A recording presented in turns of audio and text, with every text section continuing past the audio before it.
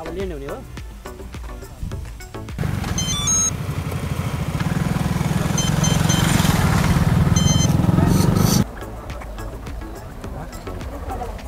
दर्शकवृन्द नमस्कार म हुँ विजय भट्टराई तपाई यति बेला हेर्दै हुनुहुन्छ वेब नेपाल यति बेला हामी झापा जिल्लाको बिर्तामोड नगरपालिका 2 बालुवाटार भन्ने स्थानमा आइपुगेका छौं र यहाँ दुईजना अत्यन्तै मेहनती दाजुभाइ प्रतिभावान दाजुभाइ उज्जवल र शेखरले एउटा नमुना हवाईजहाजको निर्माण गर्नुभएको छ यति बेला हामी त्यसैको परीक्षणको लागि र भाइहरुसँग विशेष कुराकानी उहाँहरूले कसरी यो प्रेरणा पाउनुभयो कहिलेदेखि सुरु गर्नुभयो भावी योजनाहरू के छन् चुनौतीहरू के छन् र उहाँहरूलाई राज्यले के गरिदिए हुन्थ्यो भन्ने विषयका विविध कुराकानी सहित आजको यो परीक्षण लिएर आएका छौं भिडियोलाई अन्त्यसम्म हेर्नुहोला र सबै नेपालीहरूको हातमा पुग्ने गरी शेयर पनि गरिदिनु होला सूचना तथा मनोरञ्जनको साथी वेब नेपाल यो चाहिँ अब मैले यस्तो यो थर्माकोल सिटहरू ल्याएर अनि यसलाई नै कट गरेर अनि एरोडाइनामिक शेपहरू दिएर खासमा यसबाटै बनाएको हो त्यो एरोप्लेन यो चाहिँ कहाँबाट ल्याउनुहुन्छ तपाईले अब यो त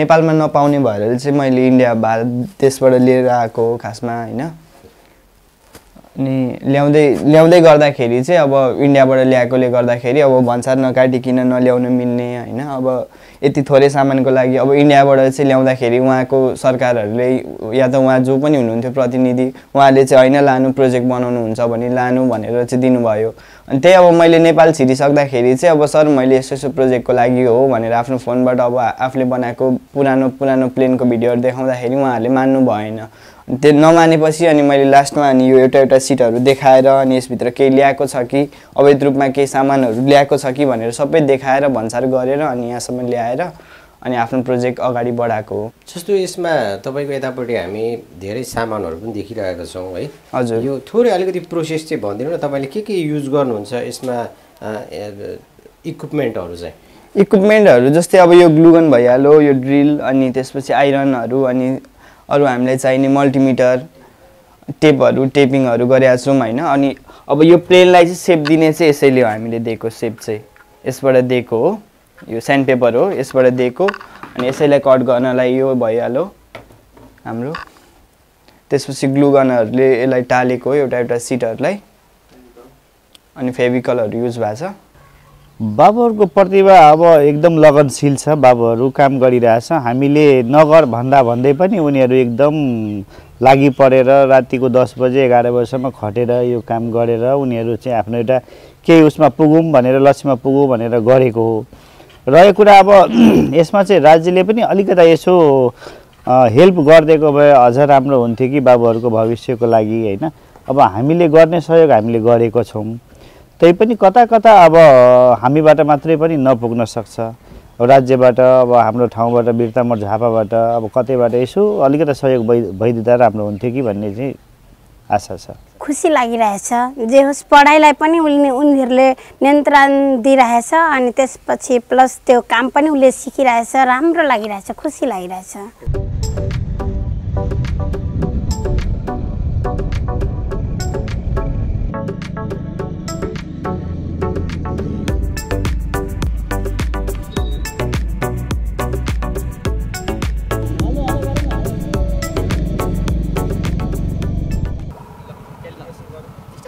मिलाउनु न तपाईहरुले त तिमीहरु मिलाउने काम गर न आफ्नो काम गर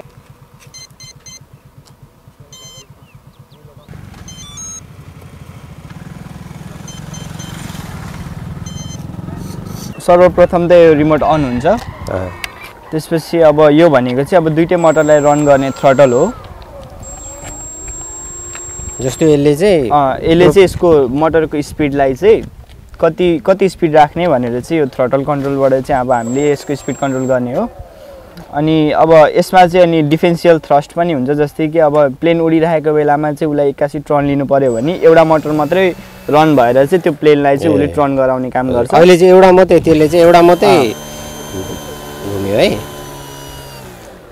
हजुर त्यसपछि अब हाम्रो प्लेन अब टर्न हुनलाई झुक्नु पर्छ कति डिग्रीमा त्यसलाई चाहिँ प्लेनलाई झुकाउनको लागि चाहिँ यसमा एलेरोनहरु युज गरेया हुन्छ जस्तै एउटा अप भयो भने एउटा डाउन हुन्छ अब हामीले यसलाई चाहिँ लेफ्टतिर पार्नको लागि लेफ्ट एलेरोन चाहिँ अप हुन्छ भने राइट एलेरोन चाहिँ डाउन हुन्छ जसले गर्दाखेरि प्लेन यसरी झुक्छ झुकेपछि अनि त्यो टर्न हुने हो अनि त्यसै गरी अब यहाँ एलिभेटर लाग्या हुन्छ जसले चाहिँ अब रनवेमा अब गुडिसकेपछि प्लेनलाई अपतिर लिफ्ट गर्नलाई चाहिँ यो एलिभेटरलाई हामीले डाउन गर्दाखेरि यो यता माथि उठेपछि चाहिँ प्लेन यसरी माथि उड्ने हो। अनि अब यसरी नै अब ल्यान्ड गर्ने बेलामा चाहिँ अब हामीले एलिभेटर डाउन गर्दाखेरि चाहिँ यो प्लेन ल्यान्ड हुने हो भुइँमा। तल यसको हाइट डिक्रिज गर्नलाई चाहिँ हामीले एलिभेटर युज गरे हुन्छ।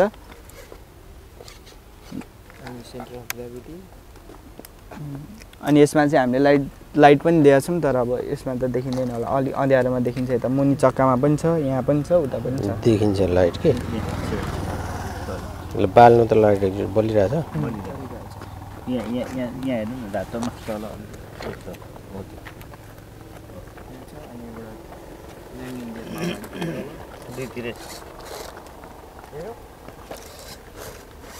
यहाँ तपाईँहरूले अलिकति यो पेपर युज गर्नु भएको छ नि, हजुर के को लागि हो यो खास? यो त खासमा अब यो थर्मोकोल यत्रो लामो नभएपछि चाहिँ हामीले यहाँ आधी टुक्रा युज गरेका थियौँ। त्यसपछि अनि यो अझै स्ट्रङ होस् भनेर चाहिँ यसलाई लेमिनेट गरे हो। फेभिकल र पेपरको चाहिँ मिक्स गरेर चाहिँ हामीले यसरी लेमिनेट गरे हो। कति एमएचको ब्याट्री हालेको छ? यसमा 2200 एमएच हुन्छ। 2200 एमएच छ? हजुर 12 भोल्टको 2200 एमएचको ब्याट्री हो। कति मिनेट उड्छ? यो 15 मिनेट। 15 मिनेट? हजुर।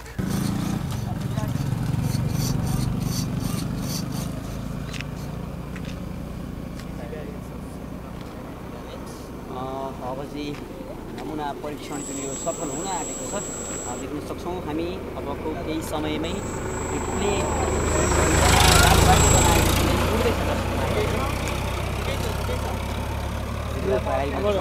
दुवैजना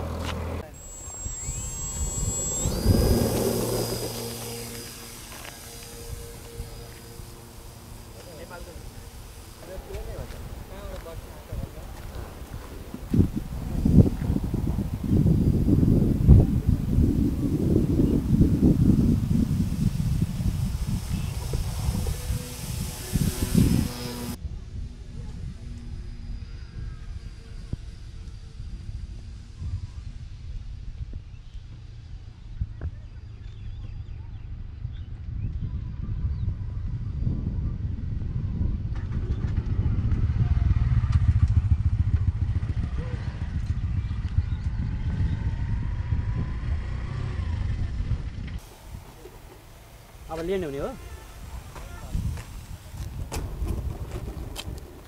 ल तारिफ गर्नु सबैले सफल भयो। अब अहिले त अब खुसी नै लागिरहेछ, किनभने अब आफूले गरेको मेहनतले अब आज सक्सेस पाइएको छ हैन।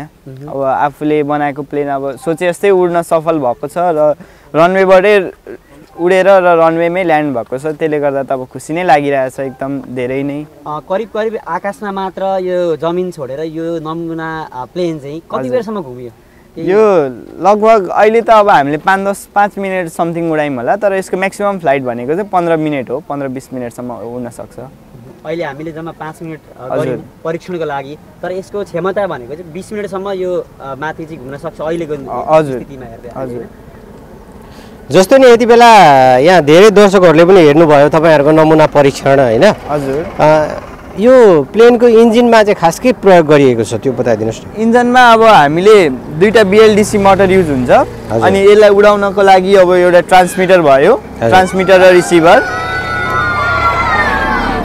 अनि अब इन्धन त हुँदैन यसमा, इन्धनको साटो चाहिँ यसमा ब्याट्री युज भएको हुन्छ, जसले गर्दाखेरि चाहिँ अब इन्जिनहरूलाई चाहिँ रन गराउने र यसलाई सक्सेसली उडाउने। अनि ट्रनहरू काट्नको लागि चाहिँ यसमा एलेरोन्सहरू हुन्छ, जसले चाहिँ लेफ्ट र राइट काट्नमा हेल्प गर्छ भने पछाडिपट्टि एलिभेटर हुन्छ जसले चाहिँ प्लेनलाई अप एन्ड डाउन गर्ने चाहिँ हेल्प गर्छ है। हजुर। जस्तो तपाईँहरूले लामो समयको मेहनत पश्चात यसको सफल परीक्षण पनि गरिसक्नु भएको छ। यो सुरुवातमा चाहिँ यस्तो चिज हामी बनाउँछौँ भनेर चाहिँ तपाईँहरूलाई एक किसिमको प्रेरणा चाहिँ कसरी मिलेको थियो त्यो बताइदिनु न अलिकति। अब सुरुमा अब पहिला अब स्कुल पढ्दाखेरिदेखि नै पनि अब सानो सानो यो कारहरू बनाउने रिमोटबाट अनि अन्य अरू कुराहरू बनाउँदै गएपछि चाहिँ अब एउटा हवाई जहाज पनि निर्माण गर्न सक्छु जस्तो लागेर चाहिँ मैले थालनी गरे हो। त्यसरी थाल्नु भएको है। कति समयपछि चाहिँ तपाईँहरू दाजुभाइ सक्सेस हुनुभयो यसलाई बनाउनको लागि? यसलाई बनाउन लगभग 1 वर्ष जति हामीलाई चाहिँ दह्रो मेहनत परिश्रम चाहिँ धेरै गर्नु पर्यो। 1 वर्ष जति चाहिँ लाग्यो। 1 वर्ष जति लाग्यो।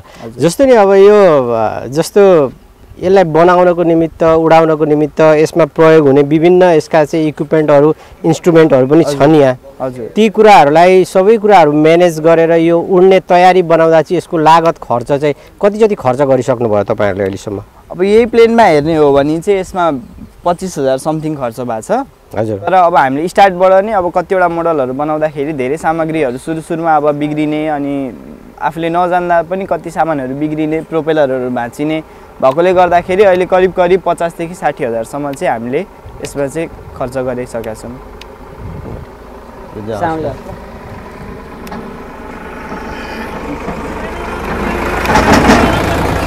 लाइट पनि छ नि अब 200 देखि। अब तपाईँहरू स्थानीय स्तरमा आफूसँग भएको एउटा प्रतिभालाई चाहिँ तपाईँहरूले प्रयोगको रूपमा अनि लामो समयदेखि केही गर्छौँ हामी पनि केही गरेर देखाउँछौँ भनेर लागिराख्नु भएको छ। यो सन्दर्भमा चाहिँ तपाईँहरूलाई जस्तो स्थानीय निकाय सरकारको तर्फबाट कुनै सङ्घ संस्थाबाट तपाईँहरूसँग भएको प्रतिभाको निमित्त अहिलेसम्म कतिको साथ सहयोग सपोर्ट प्राप्त गर्नुभएको छ तपाईँहरूले? अहिलेसम्म छैन त्यस्तो, हामीले राज्यबाट कुनै पनि सहयोग चाहिँ पाएको छैनौँ।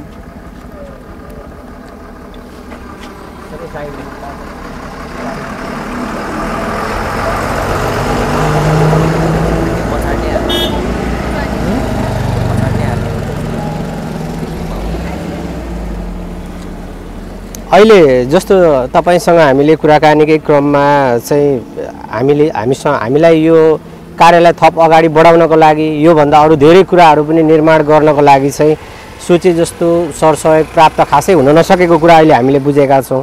र यो व्यवस्थापन खर्चको व्यवस्थापन चाहिँ तपाईँहरू एक त विद्यार्थी हुनुहुन्छ है, कसरी जुटाइरहनु भएको छ त अहिलेसम्म चाहिँ?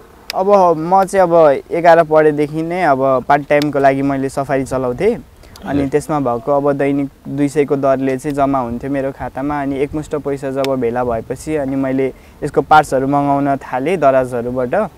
हजुर। अनि त्यसरी नै मैले आफ्नो खर्चहरू जुटाएँ। अब मम्मी बाबासँग पनि नभएकोले गर्दाखेरि अब सबै कुरा अब मम्मी बाबालाई पनि भनेर त हुँदैन, अब कति त अब आफूले पनि गर्नुपर्छ भनेर चाहिँ मैले अब आफ्नो खर्च आफै जुटाउनतिर लागेर अनि यो यहाँसम्म पुग्या हो। मम्मी बाबाहरूले पनि सहयोग त गर्नुभएको छ। गर्नुभएको छ है। तपाईँहरू दाजुभाइ है दुईजना? दाजुभाइ। तपाईँ दाजु? हजुर म दाजु। उहाँ भाइ। जस्तो भाइसँग पनि थोरै अलिकति कुराकानी गरौँ है। एकदम माया खुट्टा लगाइदिनु। दाजुले डाइरेक्सन दिने, मैले चाहिँ सब सेपहरू काट्ने भनेर त्यसरी भन्ने। तपाईँ पनि अलिक नजिकै बस्दिनु न, दुईजना नजिकै बस्दा हुन्छ। जस्तो तपाईँ चाहिँ भाइ है? हजुर हजुर। अब अहिले दाजुभाइ भएर चाहिँ एकदम सफल रूपमा तपाईँहरूले बनाउनु भएको एउटा नमुना हवाईजहाज हामीले परीक्षण पनि गरेका छौँ यति बेला। हजुर। तपाईँ चाहिँ विशेष कसरी काम गर्नुहुन्छ दाजुसँग मिलेर, के काम गर्नुहुन्छ अलिकति बताइदिनुहोस् न।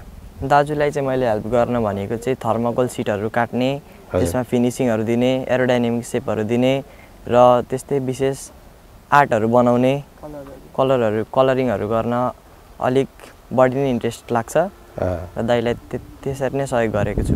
दाइलाई सहयोग गरिराख्नु भएको छ है। अब जस्तो के छ योजना भविष्यमा तपाईँहरू दाजुभाइको, अरू के गरौँ जस्तो लागेको छ तपाईँहरूलाई? योभन्दा अलिक ठुलै केही गरौँ जस्तो मान्छे बसेर उड्ने हवाईजहाज बनाउन, त्यो चाहिँ एउटा तपाईँहरूको एउटा सपना भनौँ न होइन? सपना त्यो चाहिँ छ। हजुर हजुर। दर्शक पनि यति बेला हामीले बिरतामोड नगरपालिका 2 चारपाने निवासी दुईजना अत्यन्तै प्रतिभावान भाइहरू उज्जवल र शेखरको प्रतिभा नमुना हवाईजहाजको सफल परीक्षण पनि यति बेला सम्पन्न गरेका छौँ। भाइहरूको यो प्रतिभाको निमित्त तपाईँहरूले हौसला अत्यन्तै धेरै देखाइदिनु भएको थियो। यहाँ धेरै स्थानीयवासीहरू पनि उपस्थित हुनुभएको थियो र हामीले भाइहरूसँगको सम्पूर्ण कुराकानी पनि यो भिडियोमा राखिसकेका छौँ र सम्पूर्ण देश तथा विदेशमा रहनुभएका दर्शक श्रोताहरूलाई र सम्बन्धित निकायलाई पनि हामी ध्यानाकर्षण गराउन चाहन्छौँ। यस्ता प्रतिभाहरूलाई देशमै बस्ने वातावरण बनोस्, यस्ता प्रतिभाहरूले आफूसँग भएको क्षमतालाई नेपालमै लगानी गर्न सकुन् र नेपालको नाम समेत उज्जवल गर्न सकुन् भन्ने शुभेच्छा सहित भाइहरूलाई पनि धेरै धेरै धन्यवाद दिँदै हामी आजको यो एपिसोडबाट बिदा चाहन्छौँ। नमस्कार।